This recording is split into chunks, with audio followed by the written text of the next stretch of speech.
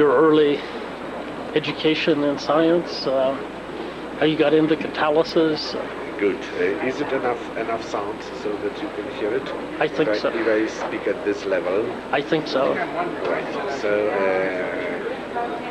as you know, I was born in Krakow, which is an old center of learning and culture in Poland.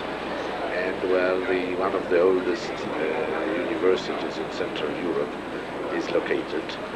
So there is, and at that university there was a very old tradition in surface science.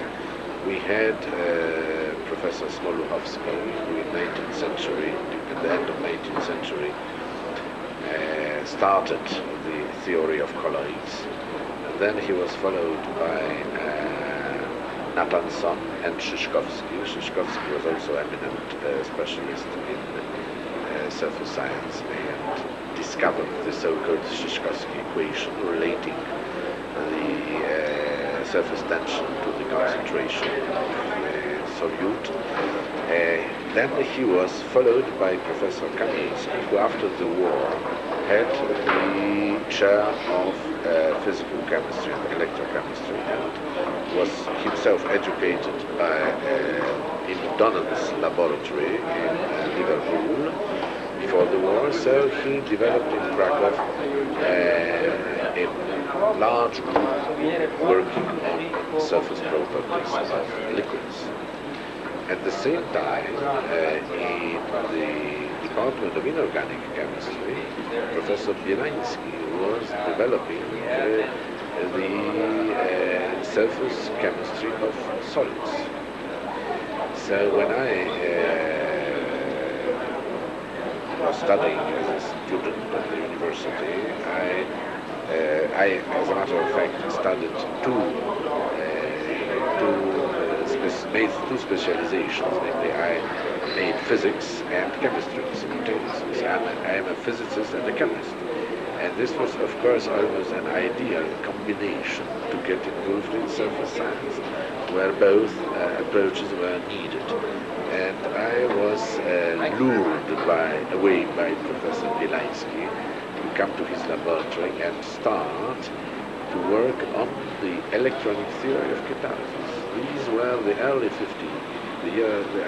50s, when, as you remember, electronic theory of catalysis was born and developed by Wolkenstein in the Soviet Union, by Haufe in Germany, by Aigrin and Dugas in Paris.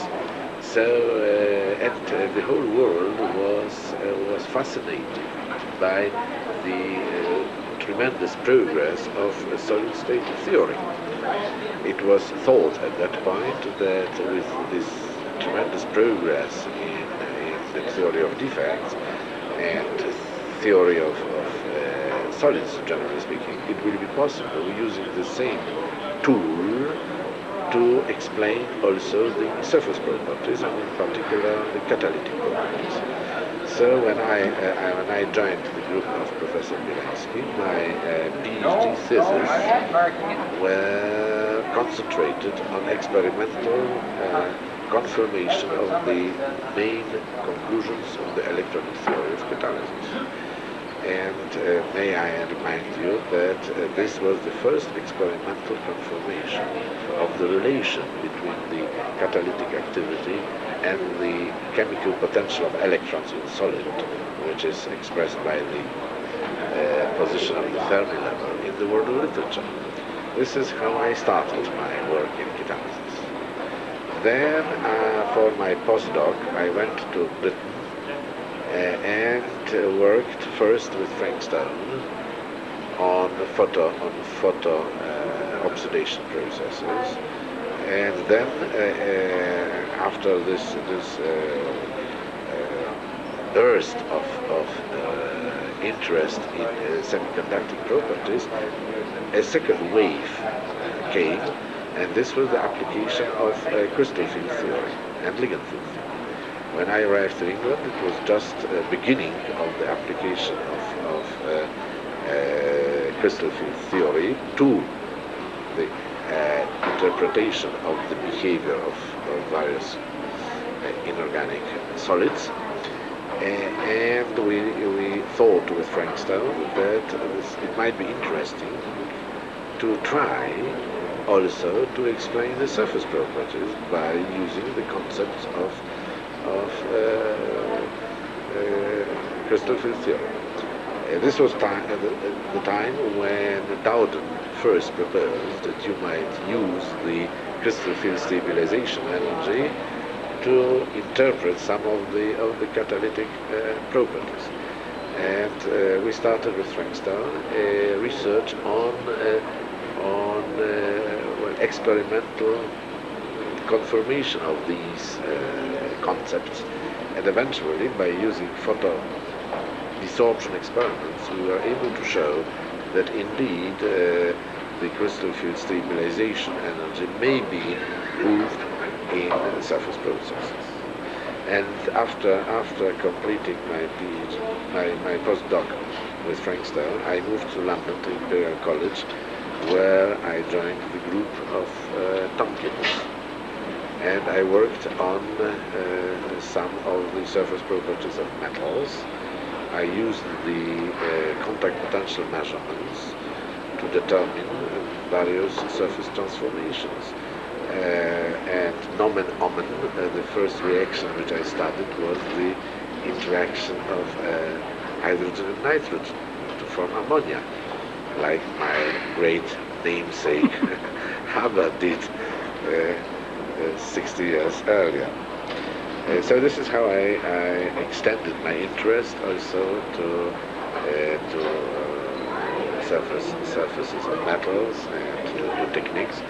And when I returned to Krakow, I started to investigate, to apply the studies of photoprocesses to the to get a better insight into the transformations of molecules and surfaces and the interaction with surfaces. And this was just in the period when oxidation processes began to be interesting. May I remind you that in the early 60s there was a great boom in the introduction of selective oxidation into industry. So I thought it might be interesting now to see to what extent the concepts which were used in catalysis can be now applied to the interpretation of the reactions of oxygen. And I started the studies of selective oxidation of hydrocarbons. And this was in the 60s. We started with late 60s. We started with the classical system of bismuth oxide, molybdenum oxide, and we tried to sort out which are the elementary steps in the process. And this led us to the concept of nucleophilic and electrophilic oxidation. Namely, in each oxidation process, you have the direct interaction is not possible because oxygen is a triplet and the hydrocarbon molecule is a singlet. So you have either to activate oxygen or to activate the hydrocarbon molecule to get the reaction going. And now when you activate oxygen, you transform it into a strongly electrophilic species. And it seemed obvious that such species will attack the hydrocarbon molecules in those sites where the density of electrons is high. That is, it will attack mainly the pi-electronic system. Whereas when you activate the hydrocarbon molecule, you create sites where there is a deficiency of charge, and you can then perform a nucleophilic attack by an oxide ion. The oxide ion, the O2 minus, is obviously not an oxidant, and the only thing it can do is to perform a nucleophilic addition. And in that way you can add oxygen, or by the way, any other heteroatom to the hydrocarbon skeleton without changing the structure of the skeleton. And this was the basis of the concept of dividing all the oxidation processes into electrophilic and nucleophilic, and to sort out what is the mechanism of these two types of processes. But all these things were done at the Krakow University at first, but then in the late 60s I was approached by the Polish Academy of Sciences, and the then president of the academy decided that catalysis and surface science becomes so important that it is worthwhile to organize a special institute which would be devoted only to the studies in catalysis and surface chemistry. Taking into account the traditions of Krakow in this field, it was obvious that Krakow was the first choice, and I was approached by the president with a proposal to organize an institute of catalysis and surface science and surface chemistry. And so how it started. I then made a journey around Europe and Japan to see how other institutes are organized. At that time there were only 3 institutes of catalysis, one in Villeurbanne in France, one in Novosibirsk in the Soviet Union, and one in Hokkaido, in Sapporo in Hokkaido.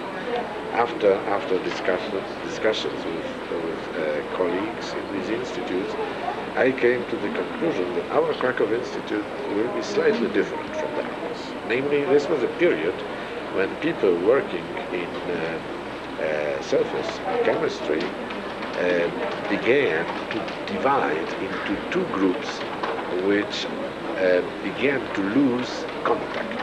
Namely, one group was formed by people interested in dry surface science, and those were publishing mainly in surface science, for instance, or journal of catalysis or similar journals. And the other group was composed of people interested in wet surface science, and they were publishing in Journal of Interface and Colloid Chemistry, although physics behind those types of phenomena was of course the same. So I thought that we may gain a lot if we combine all these activities, bring them together into one institute where people will have opportunity to discuss things. I was hoping that there would be a cross-fertilization of ideas between dry surface scientists and wet surface scientists. So we have now in the Institute all 3 lines of research: gas-solid interface, liquid-solid interface, and liquid-liquid-gas interface. And this concept proved quite fruitful, because many ideas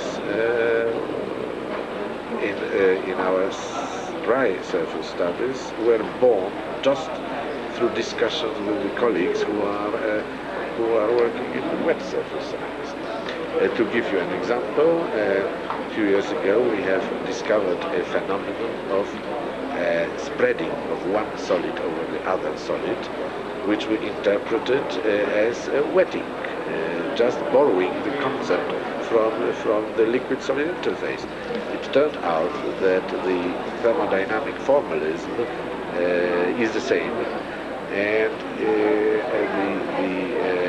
driving forces are the same, so that 2 phenomena have a striking similarities, are practically the two examples of the same physical reality.